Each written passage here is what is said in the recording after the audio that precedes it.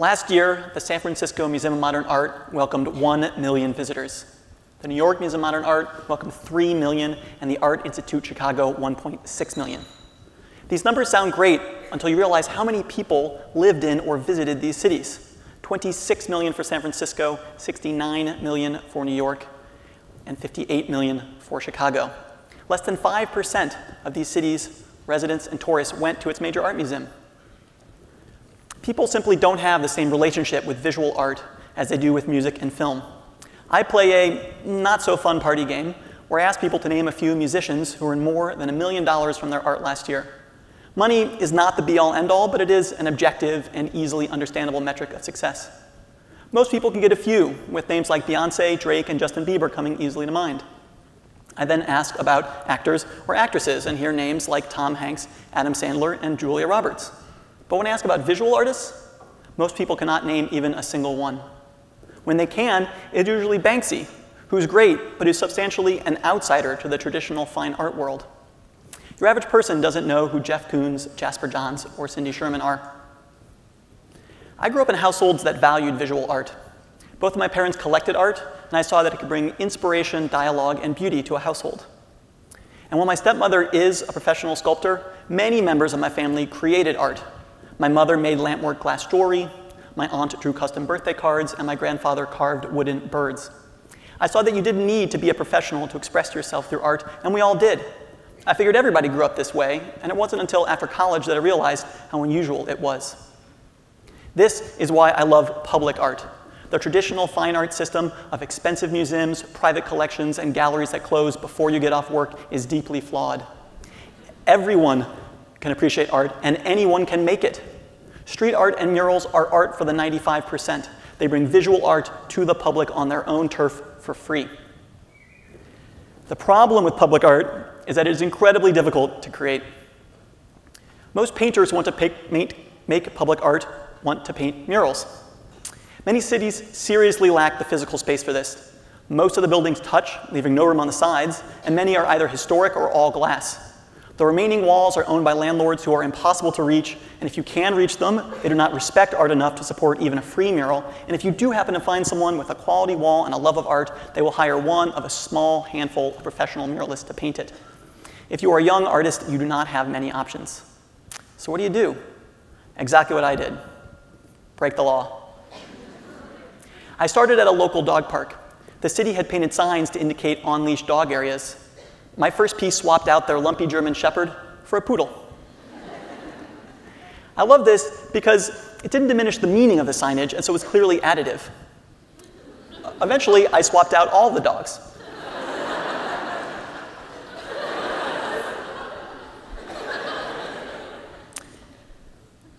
And I even included homages to artists Keith Haring, Charles Schultz, and Jeff Koons. Through this process, I started to see spaces differently, and started hoping I could lead others to do the same. If pavement can be a canvas for art, what else can be? I soon turned my eye to mailboxes. Mailboxes are wonderful canvases. They are standardized, flat, and sit on high-traffic street corner. In San Francisco's Mission neighborhood, these get absolutely crushed in graffiti, an aesthetic that most people don't like and that a shocking number of people mistakenly believe is gang-related. I wanted to show that the medium is not the issue, just the message. The honey bear is a universal symbol of happiness.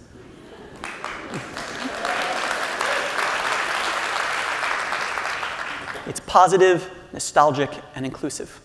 There is no honey bear gang robbing liquor stores and throwing up a Tupac bear.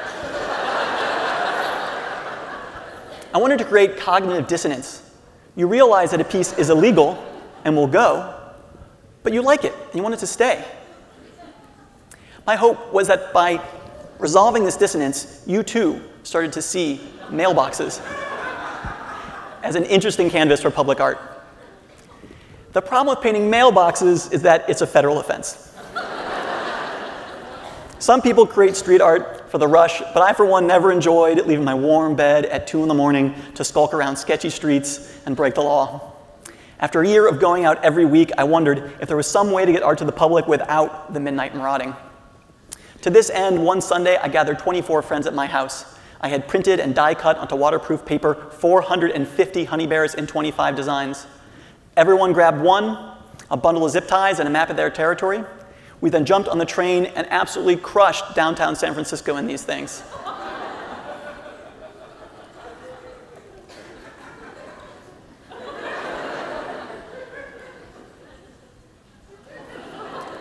They were attached to light and utility poles, 5 per block for every major block of downtown.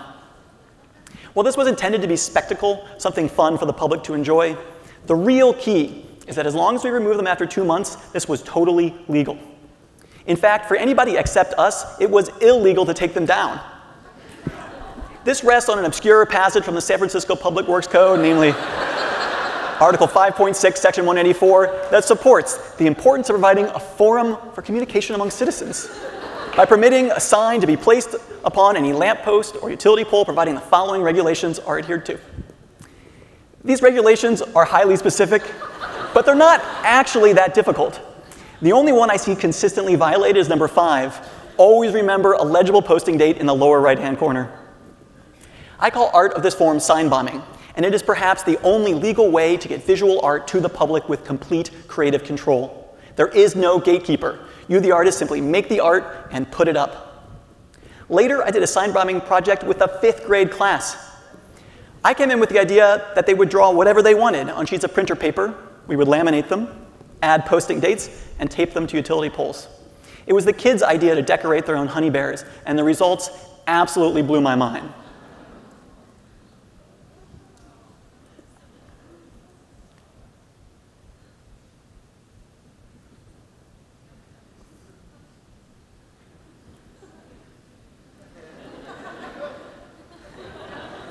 If you live in San Francisco, please steal this idea.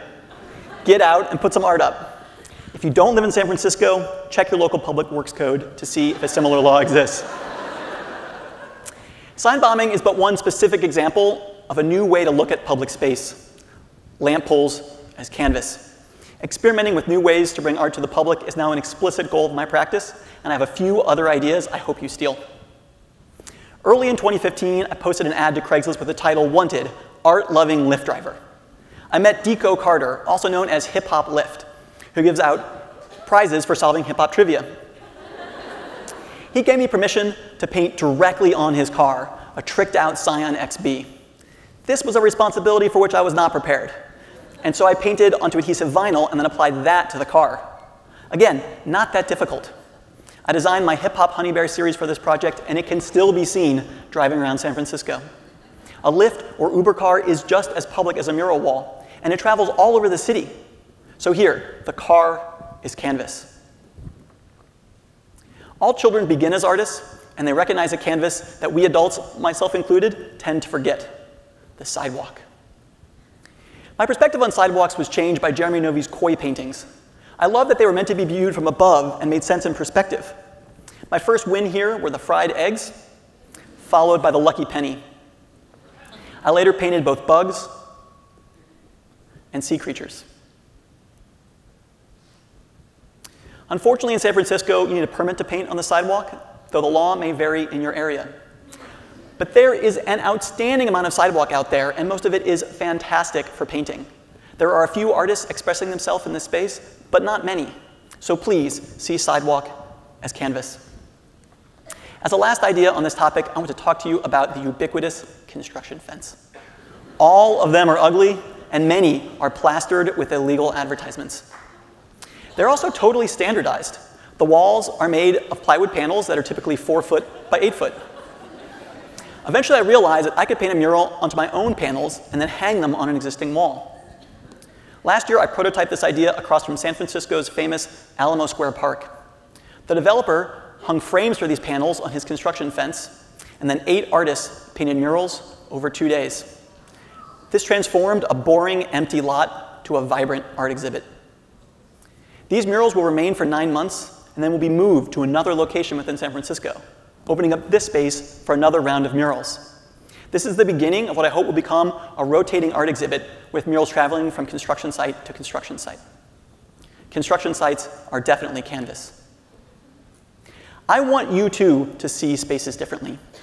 Start by seeing every empty wall as a canvas for a mural, but then expand your vision to include mailboxes, lampposts, cars, sidewalks, and beyond.